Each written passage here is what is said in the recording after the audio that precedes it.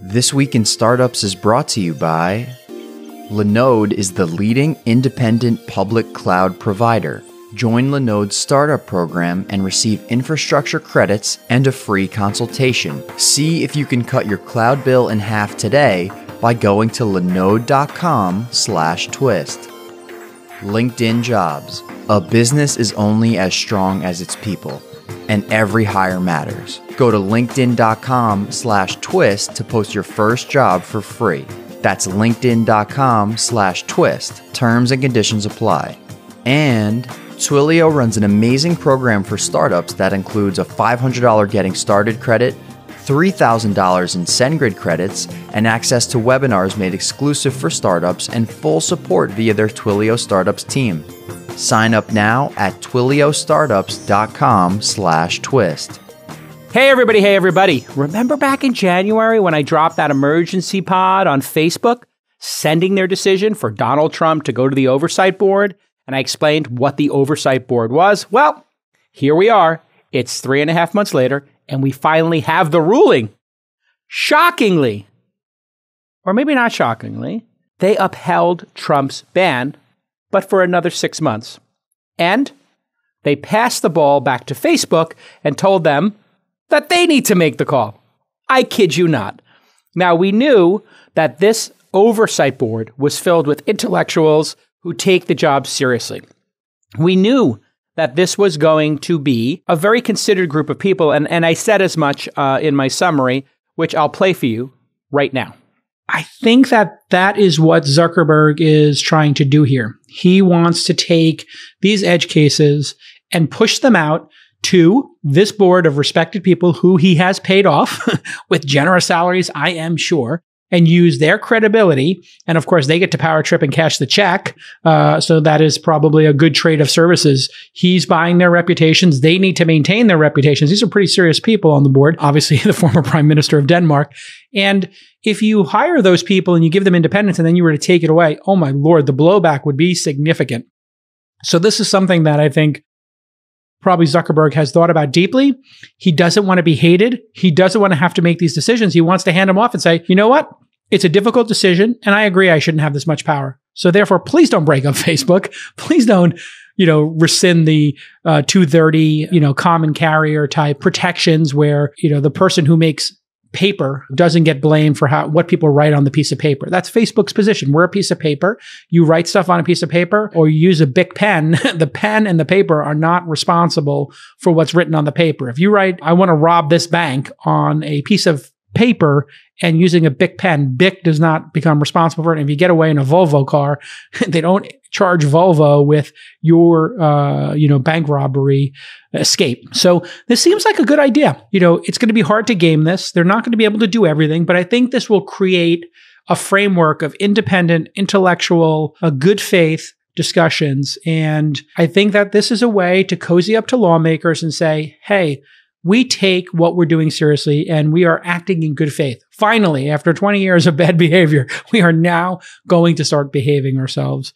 Okay, so as I said in, my take on the Oversight Board, this is a way for Zuckerberg to say to politicians, to say to the world, Americans, government regulators in Europe, all the people who have their scalpels out, and in some cases their cleavers, and they're ready to chop, or scalpel, and 1,000 cuts to Facebook, maybe detach a limb or two here, and Instagram here, or WhatsApp here. Facebook is under the microscope. Any company that becomes this powerful obviously should be. It doesn't mean it should be broken up, but it definitely should face scrutiny. I think we all agree on that.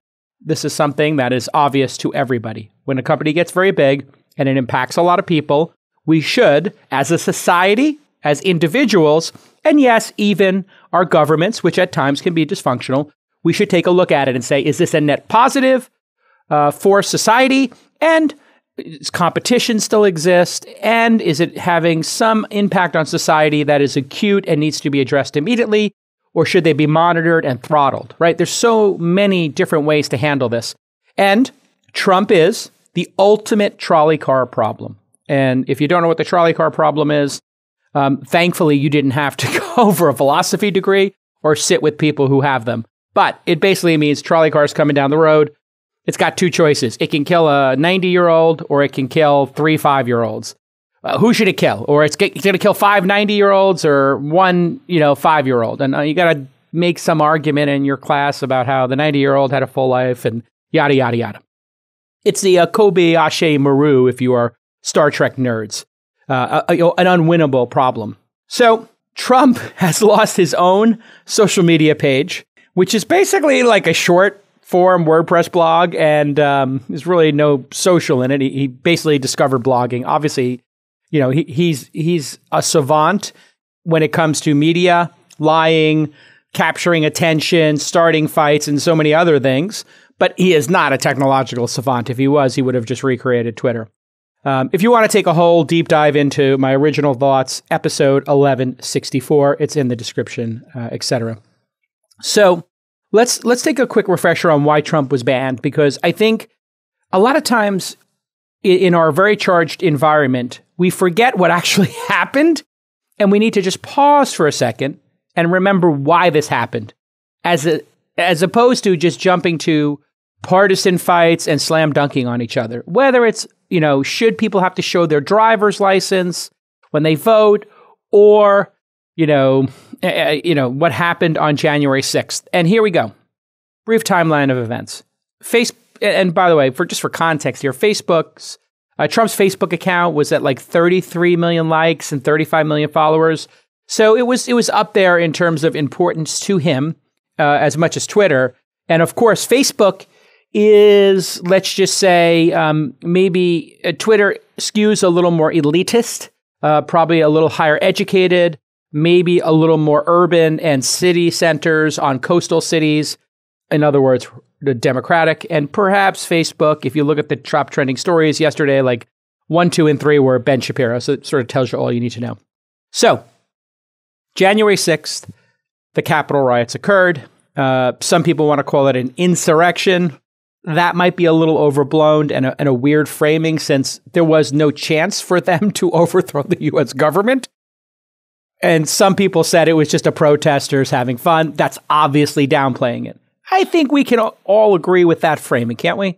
And we can wind up somewhere in the middle, which is, yeah, these people were violent rioters combined with idiots who were protesters who were taking it too far. But this was a very scary moment. And if you can ascertain if this was a riot just by doing this quick mental exercise, would you want your child there? Would you want your mom or dad there? Would you want to be there as these lunatics were breaking windows and throwing, beating people with fire extinguishers and any number of devices? Of course, nobody would want to be in the middle of that. Therefore, it was not a protest. It was a riot. And there is no chance that a bunch of, forever Trumpers are overthrowing the government. Certainly not 10,000 of them. If they really wanted to take it to the mat, they would have been wiped out very quickly. So it's a riot.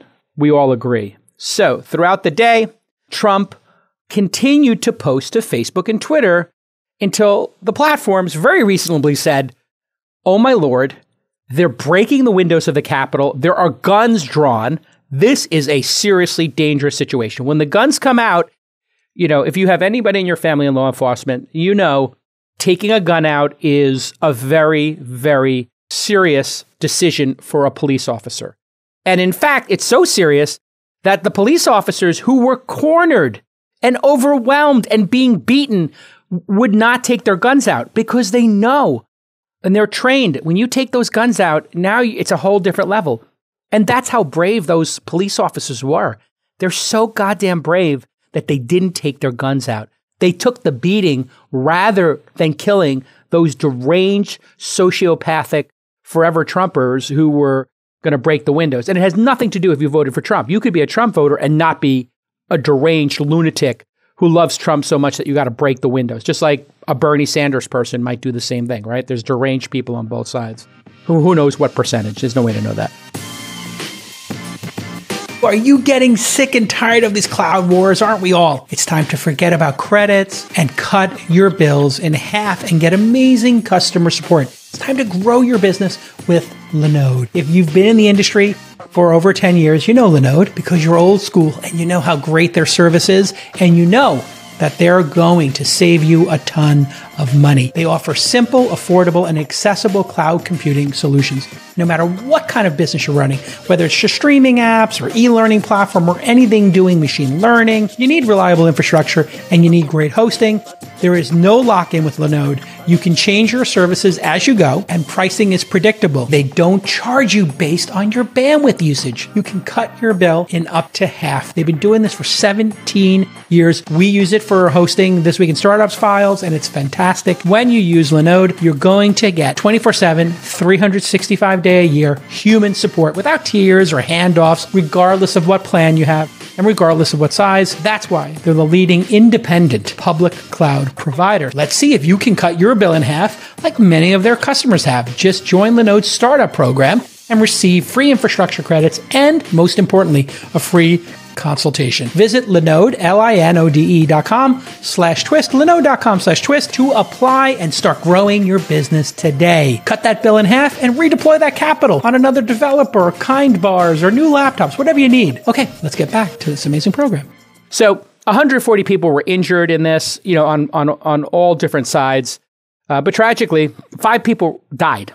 And I think that's where we just have to stop, just take a moment. Capitol Police Officer Brian Sicknick, he succumbed to his injuries after the riot.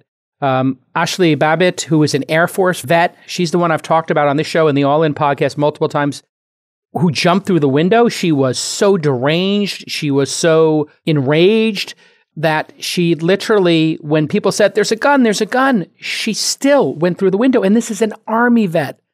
This is an incredible tragedy. She was incensed to the point that she jumped through a window with a gun facing her and she was killed. And you never want to see somebody killed, but obviously if you're that deranged, those police officers, there's no good shooting, but that was not a bad shooting. In other words, the police officer did what had to be done. If he had not shot that person and 100 people came in there and, murdered Nancy Pelosi or, whoever happened to be on the other side of those doors, and we don't actually know, boy, would that have been just absolutely tragic.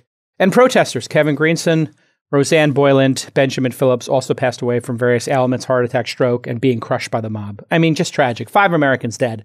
And this, for me, I think, makes it very clear that what Trump did was incite this. And obviously Giuliani and, all of Trump's kids, all, in all caps, Trump said on January 6th, the Republican Party and, more importantly, our country needs the presidency more than ever before. The power of the veto stays strong.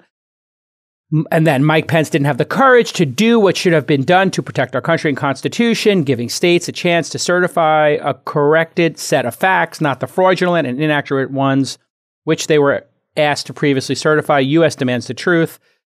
The whole thing, gets whipped up, and he tells people he's going to walk down, Pennsylvania Avenue with them. It's obvious that they would not have done what they did had they not been egged on by Giuliani, Trump, and the whole cohort. So January 7th, I'm not some big historian here, but this is the first time that the Capitol was breached since the British attacked in the War of 1812. So a just absolutely disgusting turn of events, a horrible moment for America. No matter who you vote for, no Americans want to see Americans kill each other.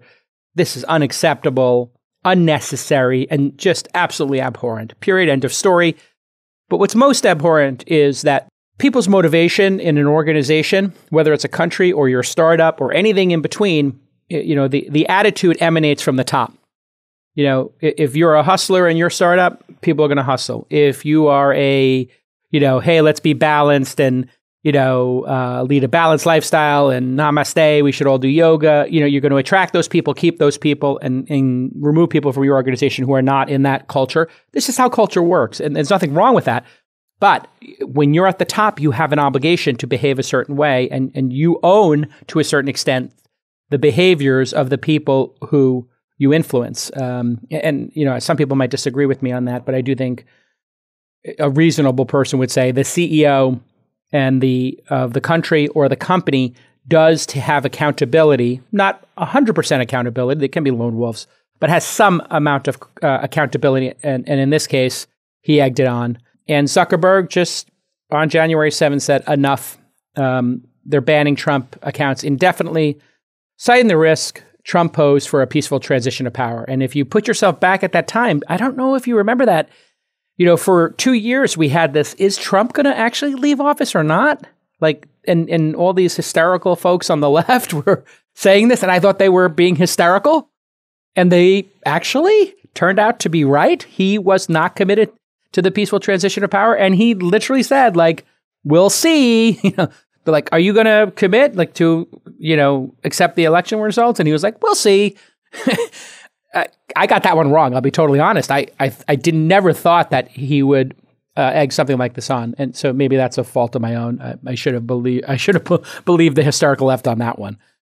And so the vice president of integrity at Facebook, Guy Rosen, and Monica Bickert, who's VP of Global Policy Management, put out a statement. We believe the risks of allowing the president to continue to use our service during this period are simply too great. Therefore, we are extending the block we have placed on his Facebook and Instagram accounts indefinitely and for at least the next 2 weeks until the peaceful transition of power is complete. I'm not sure anybody except for the forever Trumpers can disagree with their decision there. And if you're running a business, ask yourself, and I always like to put myself in the other person's shoes, whether it's Trump's shoes or Biden's shoes or Zuckerberg's shoes or these vice presidents. I think what a vice president at Facebook and even Zuckerberg are thinking, and Jack at Twitter, is what if he does it again and instead of 5 people dying, 50, 500, or 5,000 die? That seems farcical to say, 500 people could die. It does seem farcical until you have 5 people die. And now the jump is not a jump of 0 to 1. It's a jump of 5 to 50 or 50 to 500. And we all know the difference between those things. So Trump basically handed his own demise to the social media platforms. So Facebook on January 21st sent their Trump decision to the Oversight Board for a complete and final ruling. Before we go over the ruling, we do need to, again, look at what the Oversight Board is, because I think this is one of the most fascinating things that Zuckerberg has done in his career.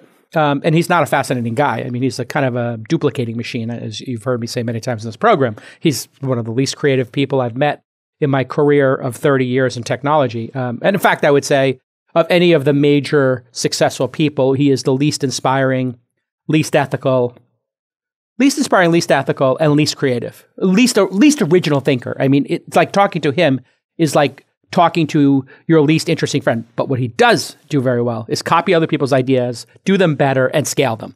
So he does have a brilliance in that zone, which we can debate if that zone is loathsome or virtuous. You know where I stand on that. So Zuck first mentioned the idea of an independent oversight board back in November 2018. I've increasingly come to believe that Facebook should not make so many important decisions about free expression and safety on our own. I didn't do that in the Saturday Night Live voice. I'm not mocking him. I'm just saying it in an intellectual voice, obviously. And the board was created to rule on just basically tricky content issues, such as hate speech or the decision to ban a world leader, right? Because there is a debate to be had here. Should we allow Kim Jong-un or, somebody in the Middle East who, somebody from Iran to just go onto a platform and say Israel should be wiped off the map, or, this group of people are dogs and these people should be, annihilated? Do we want them to say that? Well, there is a group of people who argue, yes, let them expose their absolute insane world beliefs so that the world can see it and then act accordingly. There are other people who are saying, hey, if this person's allowed to say that, that's going to hurt people's feelings. It might encourage other people to think that way. I tend to like knowing who the real bad guys are and gals. And I err on the side, and I did err on the side of it being a little ridiculous to ban Trump. And I said as much many times, like banning the president of the United States is ridiculous. And, banning other world leaders, I think, is also a little bit ridiculous unless what they're doing is inciting violence. That's where I personally draw the line and say, well, that's a no-brainer. We don't want them using these tools to murder people or have people harmed. So the board itself is designed to be really independent. They can't be overturned by Mark Zuckerberg or the Facebook Corporation. So in December 2019, Facebook announced an initial commitment of $130 million to launch the Oversight Board and fund it for up to 6 years. It's unclear how much they each get. I don't think it's like a full-time job, but there are full-time employees there. But to give you an idea of what $130 million means, certainly that is a lot to all of us. But Facebook is on a $100 billion run rate. They spend more money on food every year, I'm certain, for their employees. So this is nothing. The board has 20 members. It plans to have 40 when they're fully staffed. The first 4 members were chosen by Facebook, and then the initial 4 then chose the rest. And Facebook pays all those board member salaries, which are, in fact, undisclosed. I would put it at $100,000, $200,000. Basically, not, and they're not full-time. So they average about 15 hours a month. So I would put it as like whatever they get for a speaking gig, maybe something in that zone. So a speaking gig for this level of person is $25,000, $50,000. So if they got, some approximation of that for every month or two, I put it in that zone. So I could see $250K at the high end or $100,000 at the low end per year.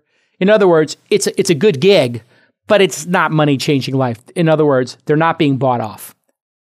So it's probably in the zone of generous, but not outrageous compensation. That's just a guess. And it's $130 million over 6 years. So that means $21 million a year, or 21.x. So 21 million, 40 people. If half the money goes to staff and half went to the people there, we're sort of getting into that zone.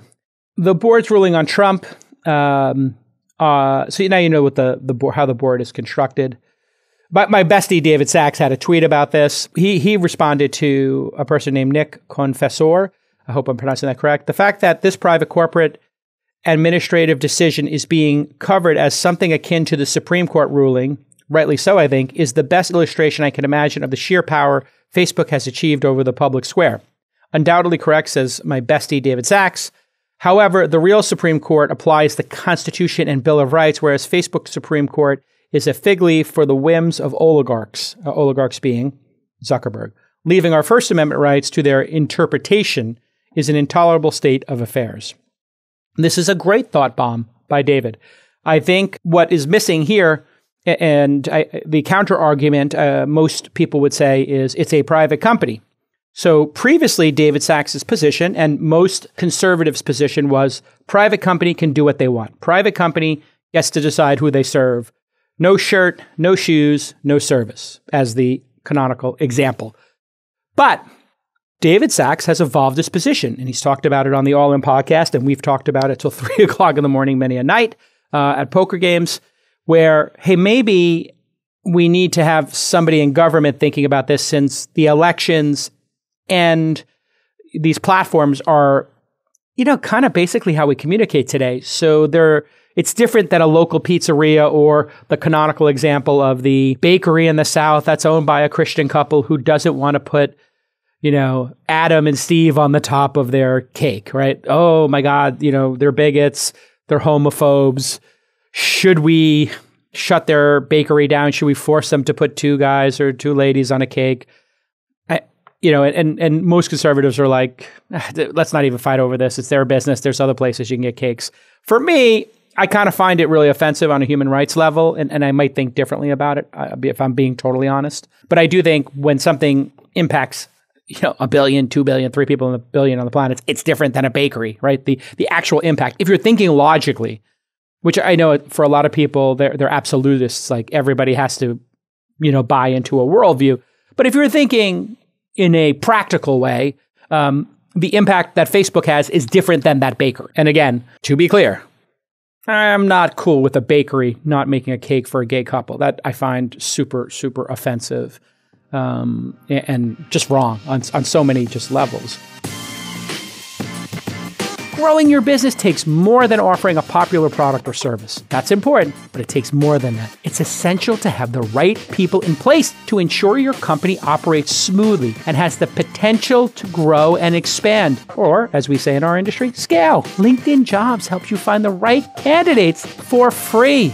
Hiring is a major part of my strategy at launch right now. We just hired a second producer, Justin, doing a great job. A curriculum designer, Cuddy, I call him Cuts. I always give people a good nickname. He likes that one. And I got to get some more researchers in here. You guys know what's happening in my world. Things are blowing up. You know where I find these great candidates? I find them on LinkedIn Jobs, of course. And you can get started by posting your job for free to reach LinkedIn's network of over 740 million professionals. And really, LinkedIn's got that global reach. You can fill out targeted screening questions to get your role in front of the most qualified candidates with the experience, skills, and motivation you need. Then, with simple filtering and management tools that are all built into LinkedIn, you can easily review, rate, and hone in on your top candidates. All of those amazing filtering tools are just built in. When your business is ready to make that next game-changing hire, you're going to find the right person on LinkedIn Jobs. And now, you can post your job for free. That's right. LinkedIn loves This Week in Startups. They always give us a great deal for you. Visit linkedin.com/twist. Again, linkedin.com/TWIST, and you can post your first job for free. No strings attached. They know you're going to love it. Once you get that first hire and you see how easy peasy lemon squeezy it is, you're going to go for a second and third. Terms and conditions apply because they're giving you something for free. So here's the official ruling, May 5th, 2021. After 3.5 months of deliberation, which actually seems like a fine amount of time for this big of a decision. I thought it would take 6 months, to be honest. Facebook should uphold the ban for up to 6 months and make a final ruling on Trump's account within that time frame. Either reinstate his account or deactivate it permanently. Wait, what? Wait, that's not a ruling? That is literally passing the buck. What is happening? This makes no sense. You made a board to make the decision, and they just said, uphold the ban for 6 months. Okay, I'm with you there. You made a decision. And then Facebook needs to make the final decision. I thought that's why we're paying y'all $100,000 or $200,000 a year, whatever it is. So according to the board, Facebook's original restriction was appropriate, but an indefinite suspension isn't good enough. Why isn't it good enough? I think the reason it's not good enough is you need to have an explanation. There needs to be a way to get out of the penalty box. If you were to murder somebody, as Trump has frequently pointed out, he could shoot somebody in the face in Fifth Avenue and still his voters would vote for him. If you were to murder somebody, after 20 years, you would again regain a bunch of rights in society after you paid your dues and went to jail, et cetera, if that was in fact your sentence. So there needs to be some sort of reconciliation here. Indefinite is a pretty long time. So the excerpt from the ruling that I think is the most prescient. In applying a vague standardless penalty, and then referring this case to the board to resolve, Facebook seeks to avoid its responsibilities. The board declines Facebook's request and insists that Facebook apply and justify a defined penalty. So, Zuckerberg gave them the potato out of the microwave. They caught the potato and were like, this potato is really hot. And they threw it back to Zuckerberg. You can't make this stuff up, people. So here's some reflections on Twitter, paradoxically, from the Oversight Board's content director, Eli Sugarman. Eli Sugarman, again, he's the Oversight Board's content director. I think that means he publishes and communicates for them. Published a 25-tweet thread on the morning of May 5th, not May the 4th, be with you, reflecting on how the board came to a decision. In light of the Oversight Board's recent decision in the Trump case, I'd like to share a few reflections and highlight portions of the decision that might not otherwise attract as much attention as they should. I'll proceed sequentially. Here we go. And he does 15-point tweets for him. Most of the thread is informative, but it's not super surprising. But there are two tweets that are kind of interesting, perhaps even shocking. The 7th and 8th tweets in the thread. By the way, his Twitter handle is Eli Sugarman, E-L-I Sugarman, as in Searching for Sugarman, the documentary. And of course, we put everything in pod notes and we put everything in the description for you. So go to bit.ly/twistnotes and you'll see a Notion instance. We started on Notion. We might move it to Rome or maybe even the Wikimedia software. We're kind of experimenting. We've done about 20 of these. If you join the team in our Slack or you email justin@launch.co.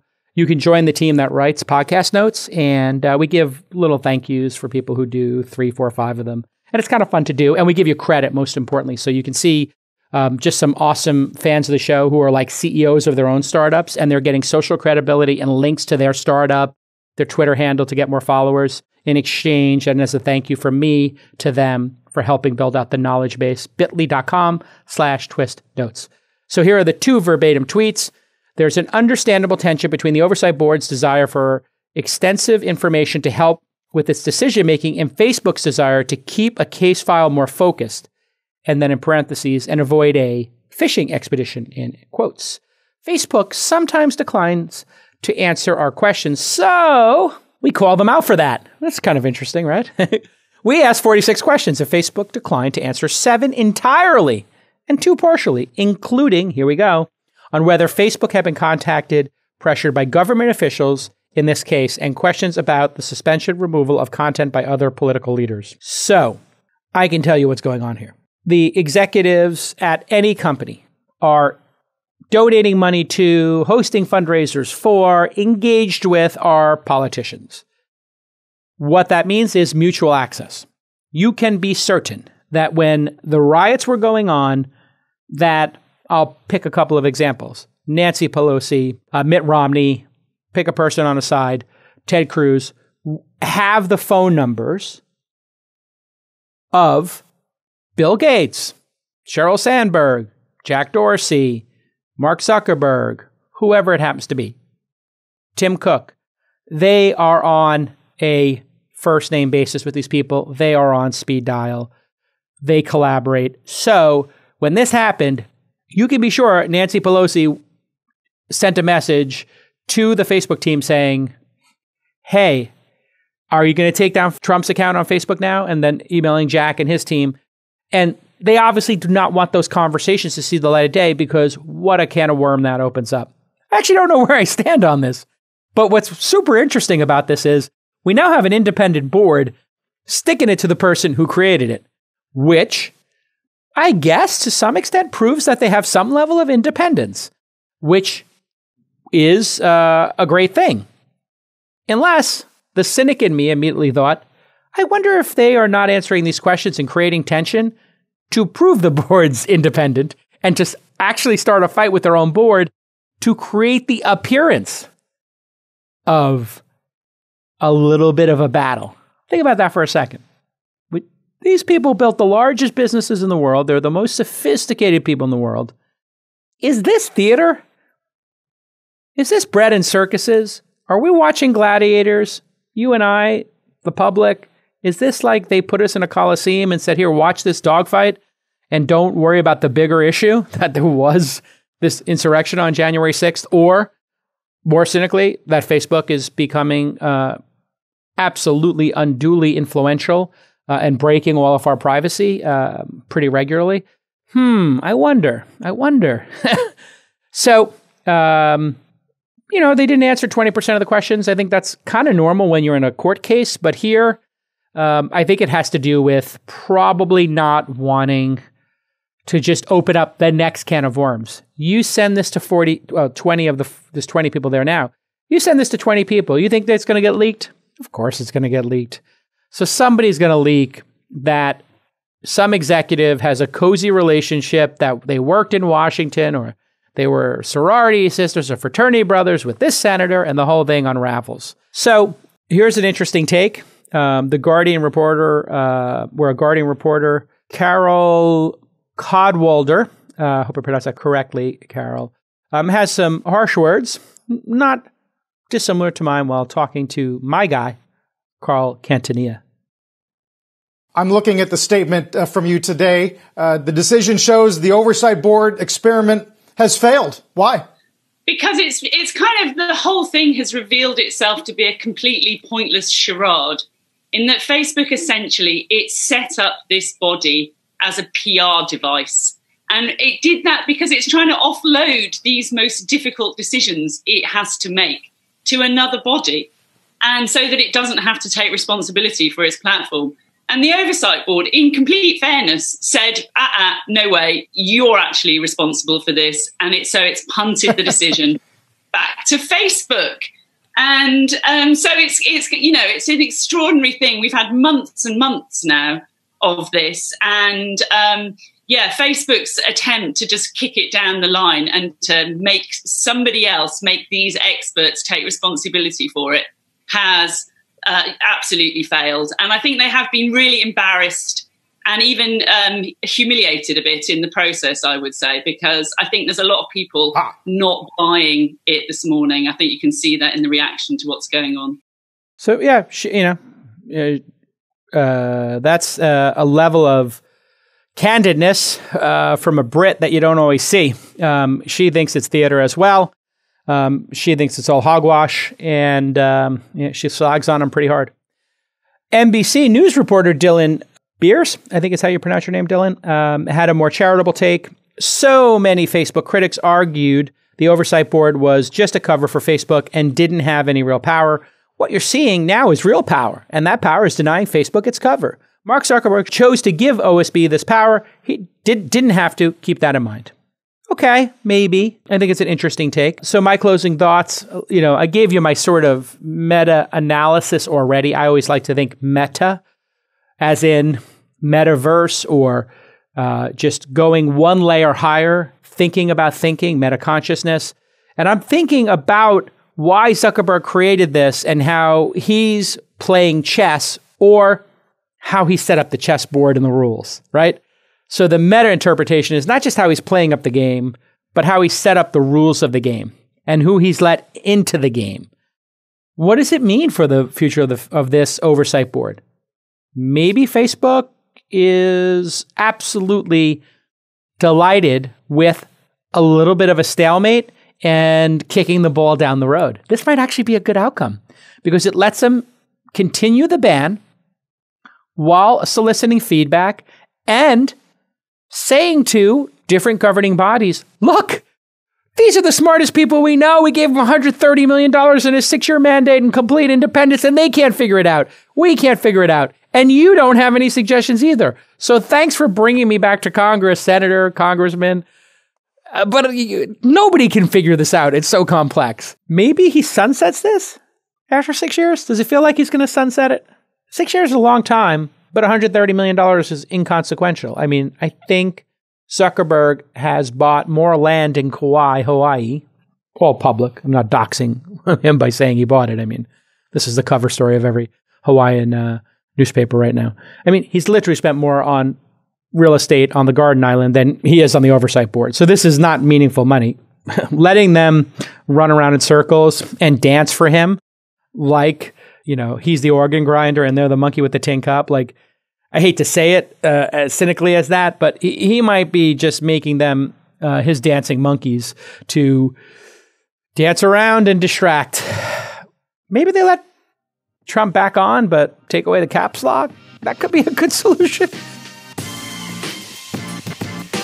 Twilio is the cloud communication platform used by Uber, Airbnb, Shopify, and countless others. You may have heard of them back in November of 2020 when they announced their $3.2 billion acquisition of Segment, one of the world's leading customer data platforms. That adds to their incredible portfolio, which also includes SendGrid. I think you see something happening here. Twilio provides you the building blocks to add messaging, voice, and video to your web and mobile applications. So when you use Uber or Airbnb and they send you a text or an email, you know where that's coming from? It's coming from Twilio. Twilio gives you the power to build communication apps easily so you can spend more time focusing on what counts, engage and delight your users while scaling globally, all from one API-powered platform, from SMS to voice to WhatsApp to email, thanks to that SendGrid acquisition. Twilio runs one of the best startup programs in the market. You'll receive access to webinars made exclusively for startups and full support via the Twilio Startups team, a $500 getting started credit, that's pretty generous, and $3,000 in SendGrid credits. Wait a second, that's $3,500 large. Sign up now at twiliostartups.com/twist. Ooh, they made a new domain name for this. Twilio, Twilio, startups.com/twist. Make sure you write this down right now. Twilio is all in when it comes to startups. They love startups, and they're helping you grow your business. $3,500 right now, twiliostartups.com/twist. I actually have my own solution for this, which is what many community pieces of software allow you to do, which is in 6 months, I would let Trump back on the platform, but I throttle him. Right now, did you hear it? Did your neurons fire when I just said that? You ever join a message board and they're like, great, you can do one post a day, or you ever get in a chat room on YouTube or something and it says slow down? You can post again in 140 seconds. You know why we have that rule? Because of people like Trump. Because of trolls. He's a troll. We all know that. It's like his superpower is trolling. He called Rosie O'Donnell fat. He called a high-profile woman a fat pig. Like, this is a person who is if you open up troll in the dictionary, there's Trump's picture. Like, he defines the category. He's the Michael Jordan of trolling. He's the LeBron James of trolling, Tiger Woods of trolling. He is awesome at trolling. So, what do you do with trolls? You don't feed the trolls, and you throttle the trolls. So, they're not feeding the trolls by banning them. Now, if you want to let him on, he can do for 1 year, 5 posts a day. And if there's no problem, then he can do unlimited posts a day. However, in that first year, every post gets reviewed. Did it just happen again? Did you just feel your neurons fire? It's such an easy solution, right? It's the easiest possible solution. You basically put Trump on a leash. You throttle him. You review his content. They know what their rules are. So all they have to say to him is, you're welcome to come back to the platform. You've agreed to be on your best behavior and not do something like this again. So feel free to tweet all you like. But if you target and harass an individual, if you say something racist, if you incite violence, if you dox somebody, we know what that looks like. We do it all day long. So we will, within 1 hour of every post you do, have it reviewed and publish it. That would cost, I don't know, what do? Put 2 people in a room and wait for them to tweet? 2 people, pay them an extraordinary salary, $100,000 a year, $150,000 a year, whatever it is. It doesn't matter. In fact, you can make Trump pay for it if he wants to come on the platform so badly. But realistically, put people there. They've already got 10,000 people reviewing tweets, so pick the 3 best people and say, you're the Trump team. Trump tweets. If it's innocuous, let it right through. If it's borderline, escalate it to this person. The 3 of you each give your vote, yes or no. If all 3 say no, if all 3 say, then it's a no. If 2 out of 3 say no, get a manager in here, right? And we'll just discuss it. And we will actually review every single tweet he does, every single post he does, every single YouTube video he does, until such time as he proves he can do 100 of them or a year, kind of like probation. Put him on probation. Easy peasy, lemon squeezy. And you can tell that that's the right answer, right? Because you don't even need the Facebook board for that, this oversight board. You can literally disband the oversight board. If somebody's an important person in society, they abuse the rules, and yeah, maybe there is a justification for a third way. And so I present to you the third way. Not banning, not a free-for-all, but probation. And I tweeted, when I heard this, there is no way Facebook thought the oversight board would continue the Trump ban. Would be surprised. Wouldn't be surprised if Zuckerberg rethinks the board and defunds or disbands them in a couple of years. I actually don't think he thought that they would come to this conclusion. I think this is like a curveball for him, but an easy one to solve. So to the oversight board and to Mark Zuckerberg, you're welcome. I just solved your problem. I mean, how do you guys not think of this? Why do I have to solve all your problems? All right, stick with us. I'm going to do an Ask Jason after this. This is a question from James. He sent it by email. Who are your top tech journalist reporters right now? What do you look for in a journalist that you'll follow? How do you weigh tight reporting with writing skills being entertained? Quite an interesting question. I think that there is a definitional problem in society. Opinion writers and journalists have now overlapped so much that when you say reporter and you say opinion writer, people don't know the difference. So it's so obvious when you read reportage in the New York Times, it's just dripping with a certain point of view. Now, when you watch Fox or MSNBC, that's entertainment, Tucker Carlson, Rachel Maddow, they might have arguments they're making, but it's clearly opinion. They're not reporting in the classic sense. There might be acts of reporting that occur while they're giving their opinion, but they're kind of using reporting as a way to craft an opinion, like we do on the All In podcast. Nobody goes to the All In podcast and thinks, oh, Friedberg, Sachs, Chamath, and Jason spent the day interviewing people and they wrote a story. It's our opinions based on our knowledge of the industry, some of it firsthand, some of it from reading studies, some of it from looking at charts, etc. So that's at the core of this. There are some folks, Alex from TechCrunch is just he's like an old school reporter in a young guy's body, and I kind of like his approach. My guy John Ford at CNBC, when I do interviews with him or Carl Quintanilla, it feels like he might ask me a challenging question, but it doesn't feel like he's on one side or the other. He feels like he's going for truth. Now, there are other folks, like let's take a Kara Swisher, who I'm also friendly with. I might even say we're friends. I'm not sure, but we've hung out a lot and we've known each other for decades. So, it's kind of hard in an industry to know if you're colleagues, friends, or friendly. But let's just say I feel friendly and I feel like I have a friendship with her. I mean, she may feel differently. So I feel like a Kara Swisher is very clearly somebody who was a hardcore, straight down the middle journalist, but because of podcasting, she still does that hardcore stuff and she still has an opinion. And I really think like the Kara Swisher is just a great model because she built up so much credibility for decades as a reporter. I'm not saying she's old. She's not young. She's not a Cub reporter, obviously. So she's got, 2 or 3 decades of just being a beat reporter in tech. And I believe that gives you the ability to have a sensible opinion.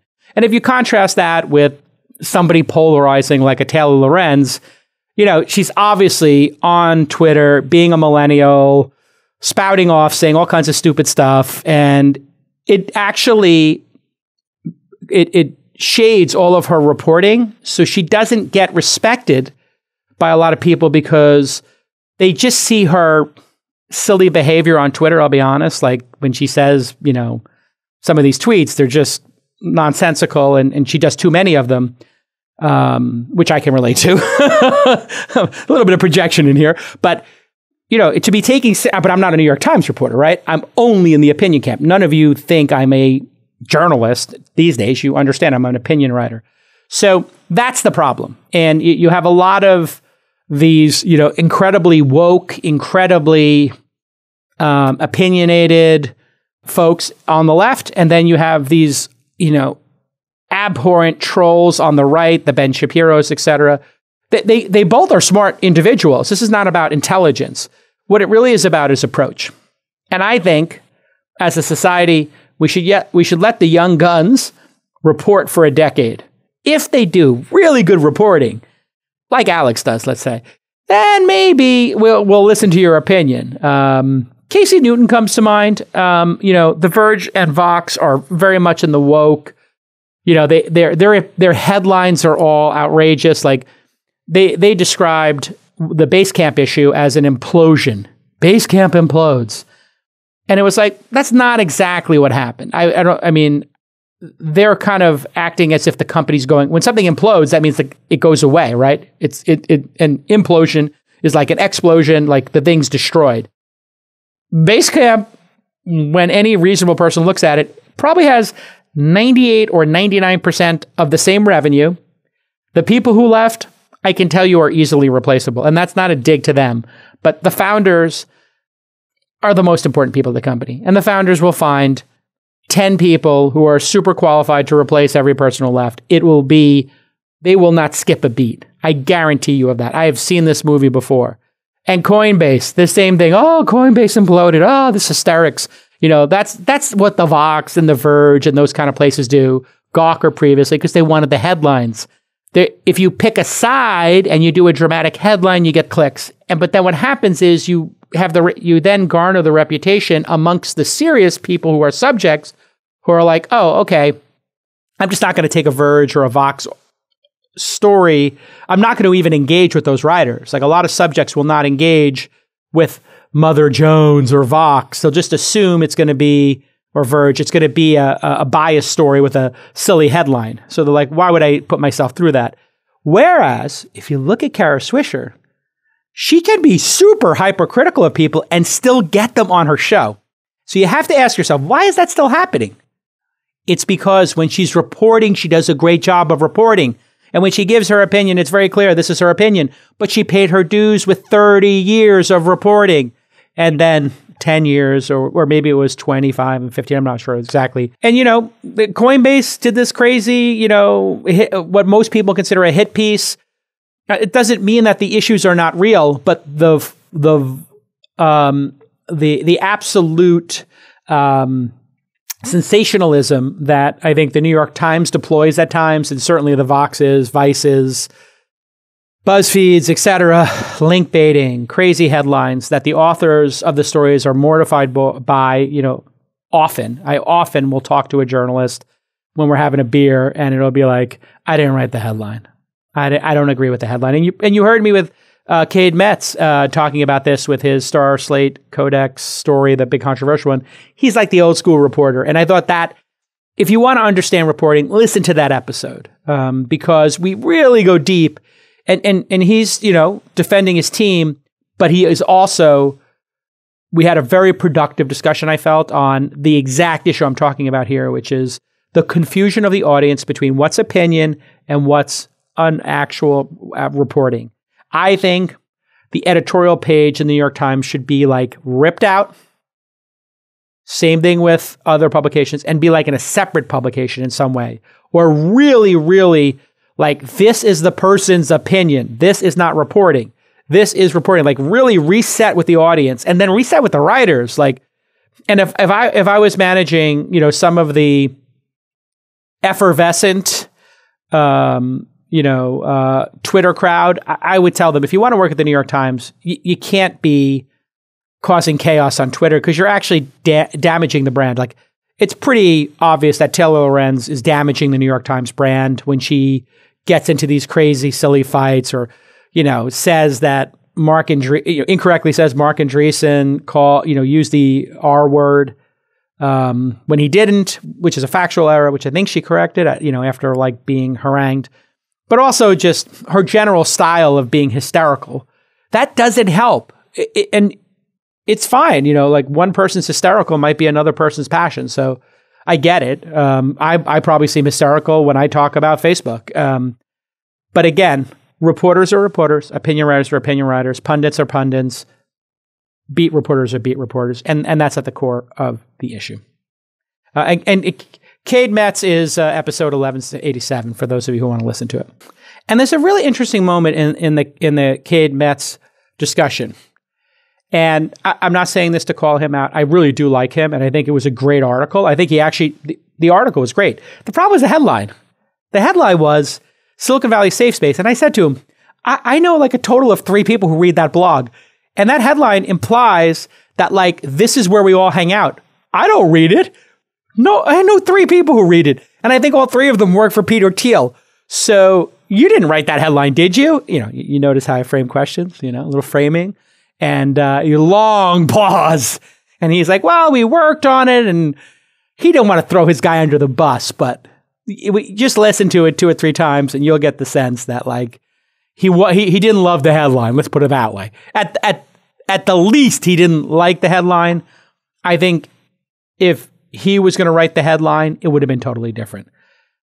Now, at the New York Times, the way he explained it was the writer and the editors collaborate on the headlines. At other publications, and you can look this up online, they will even A/B test or multivariate test headlines. So they spend $100 on promoting the headline on a Facebook, social media, whatever, or they might write 3 headlines and their publishing software, their CMS, will show 1,000 people, the first 3,000 people, 1,000 each in 3 cohorts, different headlines, and see how many of those tweeted. Whichever one gets tweeted the most, that becomes the permanent headline. See that? Did your brain just light up again? I bet it did. Now you know what's going on. Now you know why people are asking this question.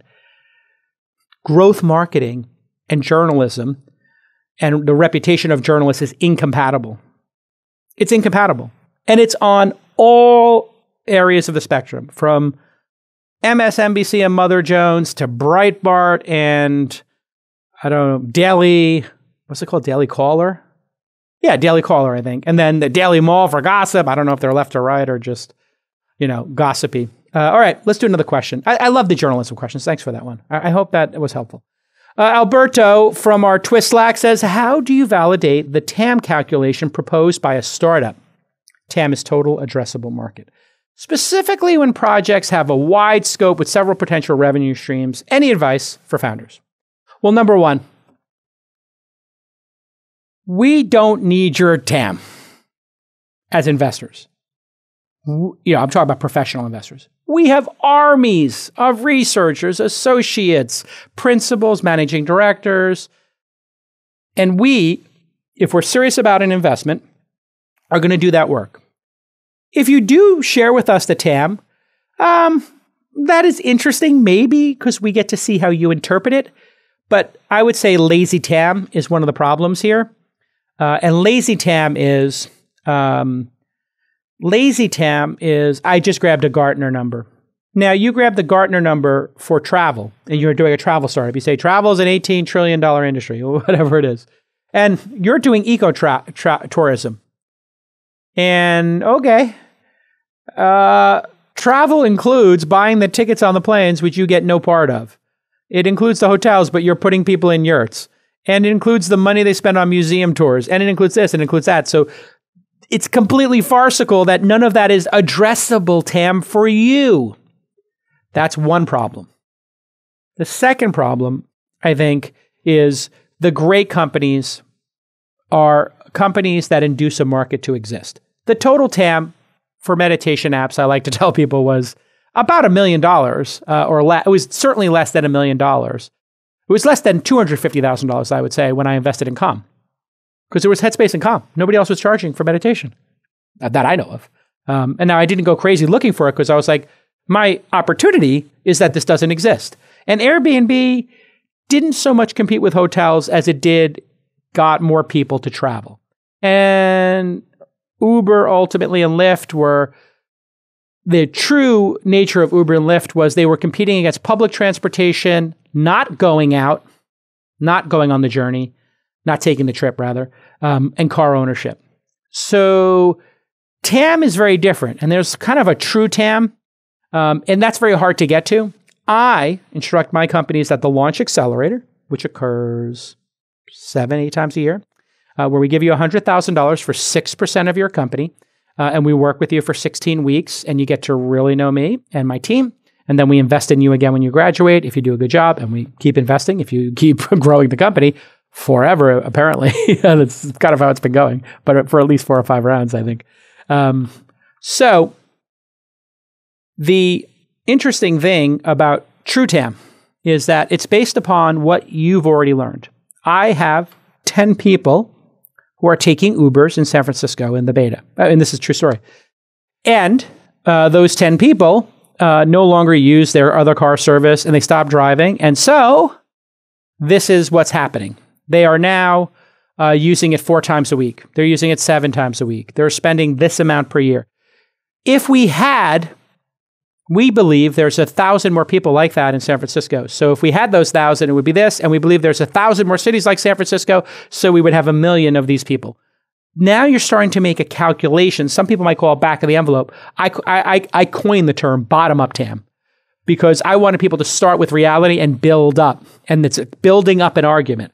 What if people started dropping their kids off in school, or kids would go on a play date and they would send their kids in an Uber? Okay, I didn't think about that. Oh yeah, and some number of parents, are late to pick up their kids from soccer. Or what if I got rid of my car?